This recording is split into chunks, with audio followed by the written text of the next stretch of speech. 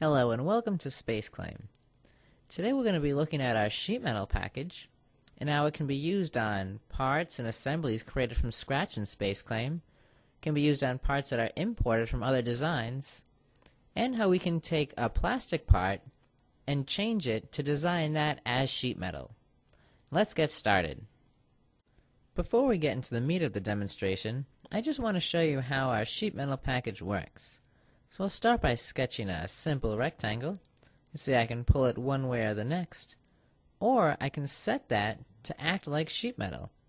SpaceClaim goes through, assigns it a thickness, inner radius, and a K-factor, and now I can only pull it to the gauge that it's been assigned.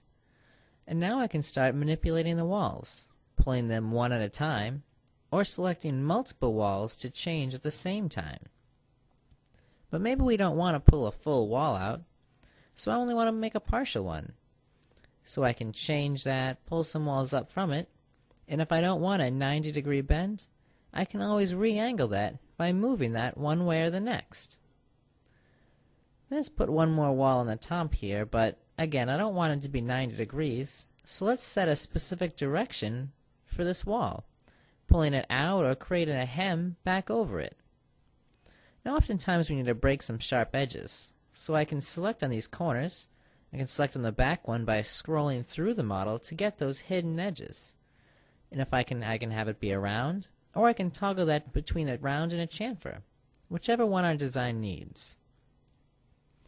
Now we can go through and see how we can manipulate the rest of the geometry, bending it one way or the next. Or maybe we'll take our group of walls that we've created and move them left or right with one click of a button. Let's check out some of the relief we've created, though. Here we can see we initially made a round, but maybe we want that relief to be squared or ripped. We can change it from one to the next, or even change the depth or the width of all the reliefs. Same is true with the junctions. If we want that to be a full overlap half, or maybe we'll put that back to a bend. Perfect. So let's see our unfolded part and see how that looks. So it looks alright, but I think I want to put some holes in it. So we can go to the top and start to sketch anywhere we want on the model, pulling that through to create our hole, or maybe we'll go through and copy that to create a pattern of holes and move it to the right. And if we don't want holes, let's actually select on them and pull them to change that into a slot. And notice how all of them updated at the same time. And going to the flat pattern, we can see that that's updated as well. Or if we may need to make a change in our flat pattern, maybe we'll sketch a circle here. Again, we can drag on that, pull it through and make the hole there. And going back to our folded part, we can see that everything's updated there. So now let's actually look at some geometry that's been imported in. Here we can see that I can import in from many of the native file formats. And we're going to open up a server box that comes from the SolidWorks file format. So this comes in as two separate components. We have our top and our bottom pieces. And we can see that we have two walls attached to the top and two to the bottom. Now I'm going to move one of the components out of the way so we can see it a little bit better. Now, if I want to, I can identify these parts that came in from SolidWorks as sheet metal. SpaceClaim goes through a quick check, assigns them, again, a thickness, inner radius, and a K-factor, and now we can work on it as sheet metal, because I don't think I want any walls attached to the top of the model. So I'll actually go through and break those junctures at the top. We can see it on one side, and let's see it one more time, taking that bend and changing that to a rip. And going to our structure tree, we can see that we have three solids there, one being the top and the other two being the sidewalls.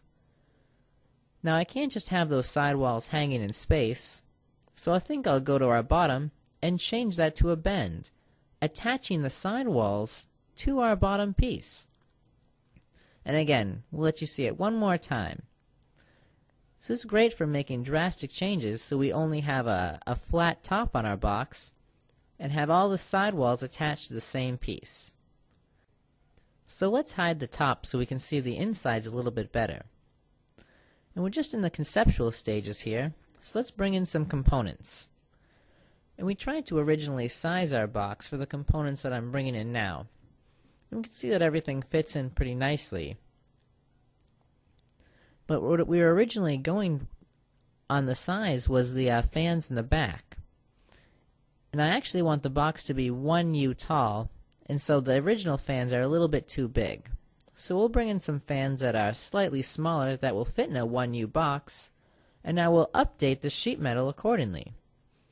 So if I want to change it, we'll just grab all of the top geometry all the way on the top from one side to the next.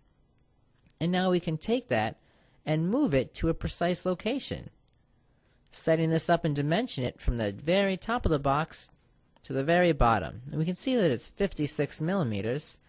So to make it 1 U, we'll probably need to change it to 44.45. And now we can watch the geometry snap into place. Now I want to keep experimenting and laying out my box, so I think I'm going to need a sheet metal cover for that board in the back right. So instead of starting from scratch, I'm going to reuse a design I already made. I can go through and break some of these junctures, separating this into different regions like before, and I can actually take part of my design, like this top, and I can copy it and then paste it into a new window, just like you'd copy and paste text in Word. So now that we have our base started off, let's go through and make this sheet metal and start to pull out some walls. Now I want this to be a square, so I'll just pull down all 4 walls at the same time. And now looking at this board, I can see there's mounting holes in the corner.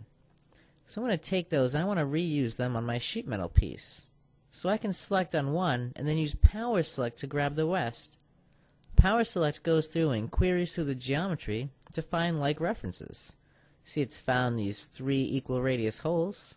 And now, just like the geometry, I can copy them and then paste these back onto my design, giving us holes in all 4 corners. Now we'll just assemble those into place, and we have everything lined up. I think we can move it down a little bit to get it closer to the geometry. Excellent. So now we have our case ready, but I think we need to have some vents in the front. So I might need to drop back down into a sketch, because again, I can sketch wherever I want, whether it's on a part or an assembly. And I think I'll sketch a quick rectangle, and I'm going to take that and pattern that out to make my grill or make my vent on the front. I'll pattern that down and pattern that all the way across the model.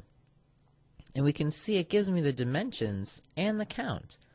So at any time I can go back, maybe we'll change this to 6, go back, change that to 4, we can see how it looks, and I think I might need a few more. So let's update this and increase the count. Excellent. So now I have my grill in the front, which will allow airflow to go through our box. But speaking of airflow, I don't think this component in the back is going to get much air. So I'm going to create a deflector inside of our box. To just show you another way we can start to make these sheet metal solids. I'm going to just sketch a simple line, looking at this top view, how I want to divide up our box. Snap this into place. And now I can go through and start to pull this and change this into a solid. Because pulling on a line stretches that into a surface, I'm just going to snap it up to the bottom of the box. And then pulling a surface stretches that into a solid. You can see we're probably not going to need it to be this big. And we can turn that to sheet metal again, which will only allow us to pull it to the gauge that we've named. So now that we've thickened it, we have these hard corners here, so we'll probably need to go through and add some bends to those. And once those are able to unfold, we'll go through and add some feet to the different sides, so that we can eventually bolt that down to our case. So we have the 3 that we'll need, but I just want to make sure everything's aligned properly. So to view everything a little bit better, I think a nice way to visualize an assembly is to drop it down into a cross section. Here we can see I've created a section on our box, and I can move this so I have a dynamic cross section of the entire design. But I really want to check the air deflector and how that's lined up to the bottom of our case. So I'm going to zoom in so I can see that a little bit better. We can see that I made it align pretty nicely here. You can go through and view the rest of it. Still looks pretty good. But I can see on my last little foot there, I created a little bit of an interference. And I actually made this sheet metal wall overlap with the case beneath it. But that's okay because I can actually edit geometry while I'm in this cross section. Grab on the top of it, moving it up or down, and then snapping it into place right on top of our case. So now that our air deflector is ready to go, there's only a few more changes we need to make. And I can see the air vents that I initially had on that box for the board, it's going to be blocked by the deflector. So I'm going to actually go through it again, power select to grab that entire pattern that I created, and I'm just going to take that and I'm going to copy it and I'm going to put it on a new face. So I'll fill it in on the face to the left, and I'll actually move it to our front face and blow it through both sides at the same time, letting the air flow all the way through and out through the fans in the back. Well, now it looks like we have pretty much all we need so far taken care of, but there's one other thing I wanted to do, and I wanted to bring in a new component. So I'm going to bring something in from the step file format, and this is going to be a plastic housing that we wanted to incorporate into our design. So we can see it load into our design here. And it looks like I don't have a lot of room for it, so while I'm in the design stage, I want to go through and maybe move some components around, see what will be a better idea. We could probably move this a little bit to the left, and then go through and move our plastic casing in to the area that we've just cleared away. So we can move it over to the left and probably move it down into our server. So actually, what's been told to me from a fellow engineer was that we're going to be producing this in a low volume. So instead of having this be a plastic casing, it'd probably be better and more cost efficient if this was made out of sheet metal. So I'm going to move in a forward-moving fashion and go through and change this from plastic to sheet metal and just show you how. So here I've power selected and grabbed all the rounds that are on the model, like you saw earlier. Now that I have them, I can fill them in with the related geometry on the model in a natural way. And once we do that, let's build some intelligence into the model. Even though this came from a step file format, I can recognize all the offsets that are there. And once I do that, since it's a plastic part, we might not have to remove some of the draft that's there. So we can see there's a 5-degree draft, so we'll just change that to 0 and watch our whole part update at the same time. Looking at the bottom, I can see that there's a few more plastic features in here that we're probably going to need to get rid of, because we're not going to need all these ribs when we make it out of sheet metal. So just like with the rounds you saw earlier, I'll just grab everything that I don't want on the model and fill it in with the geometry around it. So it looks like we've pretty much got our basic shape that we want for our sheet metal part, and now we can toggle that to sheet metal. We see the thickness is 3 millimeters. That's a little bit too thick for us. So we'll change that. 1 millimeter looks a little bit better. Now we can go through and put in all of the reliefs that are necessary for a sheet metal part. We can select all these corners, and now we can add in these corner reliefs, and we can watch the model update as all those little areas are taken care of. And anything that I missed, I can select on here, and even select on through the model, like you saw earlier. Put in the corner reliefs on our bottom pieces. So now that we've put in corner reliefs, next thing we need to look at are our edges. So just to save time a little bit, I can power select again, which would go through and give me all the same length edges, quickly grabbing them all at the same time and adding rips all throughout the model. Now that we've taken care of corners and edges, the last thing I want to do is put in the bends that'll be necessary for me to unfold this part. I can grab all those ones on the top and switch them all to bends at the same time. Now we can look at it, view our unfolded part, and it looks like we're pretty close to the results I wanted. There's a few things we need to change, and I think I'm going to look at this in a split screen mode, just so I can see both of them at the same time as I make my changes. So we can see some of the overlap on the bottom is not allowing our part to unfold. So we'll need to take care of that and go through after the fact and rip that face, ripping it straight across by splitting it up, or putting a miter corner on the other side. So we can go through an experiment to see which one will be better if we pass this on to our analysis team. Now going through and adding bends, watching them both update at the same time as I do that. There's a few other things I need to take care of.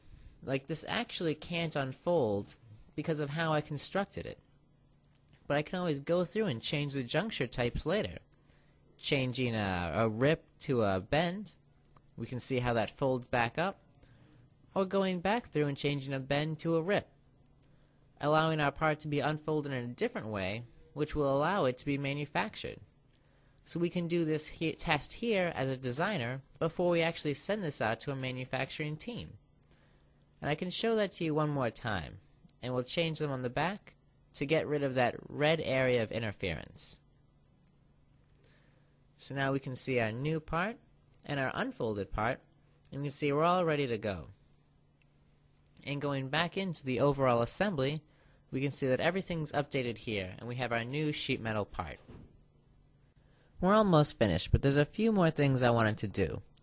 I wanted to make this a removable faceplate, so that when we have design changes in the future, we'll be able to adapt quickly.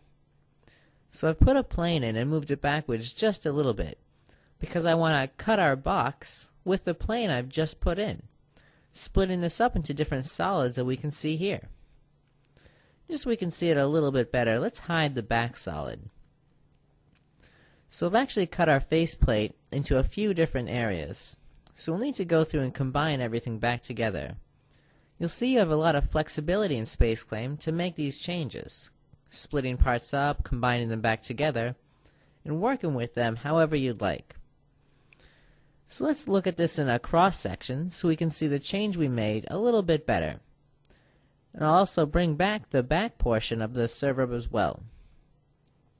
So here we can see the cutter plane that I used, and let's actually take our geometry of the front faceplate and move it out so we can see how I've cut it off a little bit better. So we're going to need to create a quick little overlap on the bottom, and again we can make these changes in our cross-section if we want to, moving that wall backwards a little bit, or creating our overlap so this will be able to be mounted together. And we can see everything has been changed in 3D as well. So now that we've made this as its own component, let's open this up and look at it on a drawing sheet. Here we can go through, put in dimensions that we want. Maybe we'll dimension the overall length, a hole or two. But let's look at the overlap that we've just created on the bottom of this right view. So we can see that we didn't actually make the same length as the one on top. But that's okay, because even on our drawing sheet we can make changes to the geometry, selecting on it, pulling it one way or the next, or actually snapping this right into place. So both are 20 millimeters. We'll also need to go through and make our mounting holes on the design as well. So again, in our drawing sheet if we want to, drop into a sketch, create some mount holes, and after we've put one on each side, we can go through and select on these and pull them all the way through. And you can see how we're working in all three views at the same time. And we can do that because in SpaceClaim, even when you're in your drawing sheet, you're always working on the 3D geometry in the background.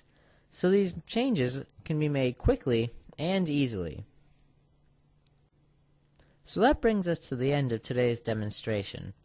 I hope you've seen how SpaceClaim is a powerful tool that can be used to make changes to the sheet metal like you've never seen before. Thank you very much for watching.